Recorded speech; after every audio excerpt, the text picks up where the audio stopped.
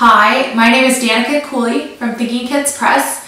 The goal of Thinking Kids Press is to equip you to teach the Bible and Christian history to your kids.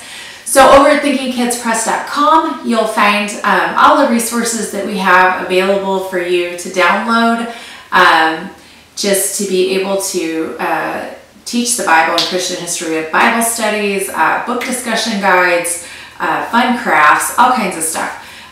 Bible memory verse cards, which is what we're going to talk about today, and then Bible Road Trip, which is our premier product. It's I wrote Bible Road Trip to take your family through the Bible in 3 years, and it's 32 weeks a year, which is based on a homeschool or a school schedule.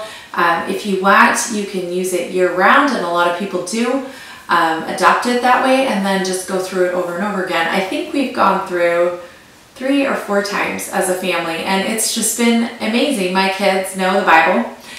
So Bible Road Trip, in addition to reading through the Bible, your family will have age-appropriate resources to learn more about the books of the Bible that you're reading, what was going on at the time. For dialectic, there's a timeline. So there's just some really cool stuff with that. Learning to pray for the nations, which is sneaky geography, in addition to being something that's really important to do. And then there's notebooking and Bible memory. I think Bible memory is so important, and one of the things that we have available that goes with the Bible Road Trip program is memory verse cards that you can get that are already printed out for you that go with the program.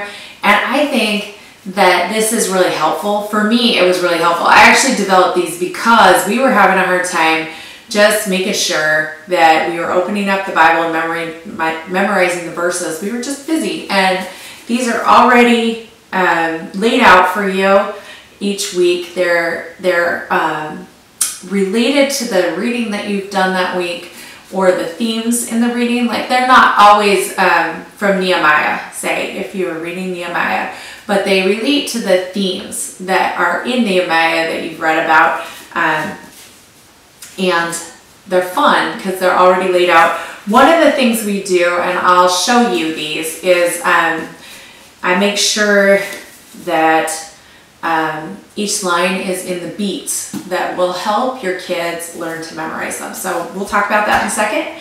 You can also find information over at thinkingkidsblog.org. We have all our content there. I have articles for you on parenting, on homeschooling, Bible crafts, roundups of great books about the Bible and Christian history that have come out that your kids are going to love. When we talk about them by age, I have book reviews. So there's all kinds of great stuff over there, and then thinkingkidspress.com. Okay, let's take a look at these Bible memory verse cards. Okay, we are going to talk about, real quick, I'm going to show you the Bible Road Trip Bible memory verse cards. This is just a fun box project that we did as an art project when my kids were younger. We took different types of cloth and made landscapes on top of a box. And first, you can see we painted the sides of the box, and my kids are boys. So one chose gold and one chose silver, and there was nothing very exciting about the sides, but for them, that was awesome. And then they made little landscapes.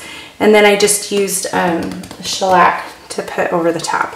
So they've had these for years. Oh, you can see he put gold on the inside. Okay, so this is his box. So these are for year 2. And this is for the dialectic level. Now, if you're at the lower grammar, upper grammar, preschool, kindergarten, or rhetoric level, you're going to have a different amount of Bible memory each week. And you're going to have maybe shorter verses or longer. But this is for dialectic, and I just thought I'd show it to you. So it's color-coded. This is year 2, week 1, and it's gold.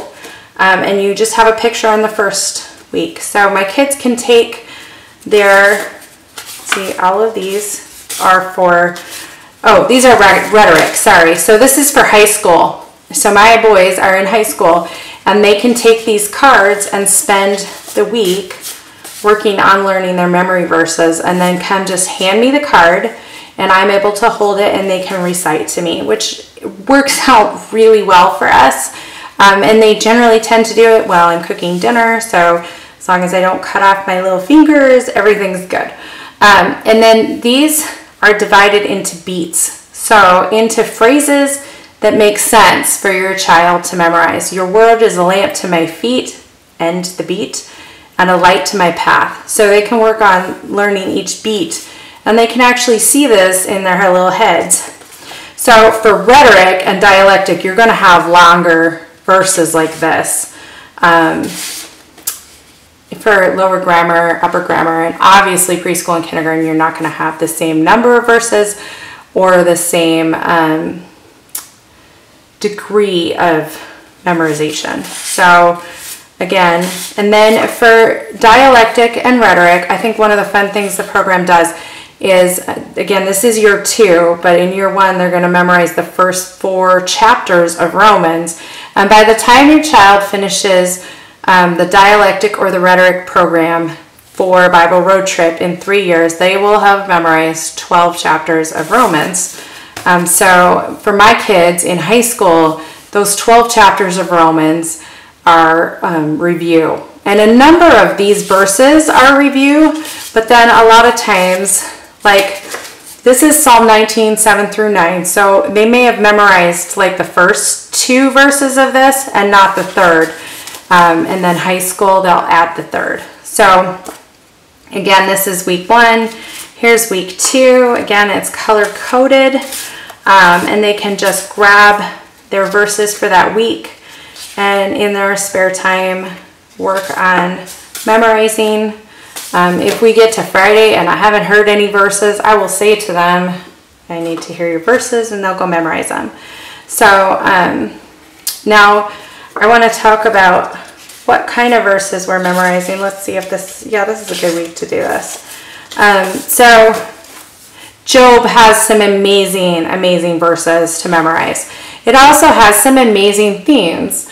God is sovereign, the Redeemer's coming, and bringing our concerns to God about our situation and not sinning as we do so, right? So here, Job 19 through 25, for I know that my Redeemer lives, and at the last he will stand upon the earth, right?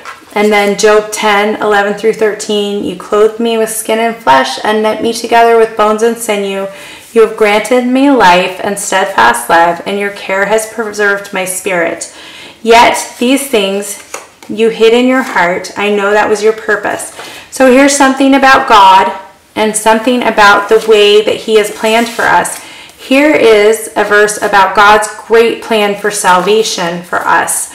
So these, and about Jesus. So these are 2 of the major themes of the Bible: who God is and his plan for salvation.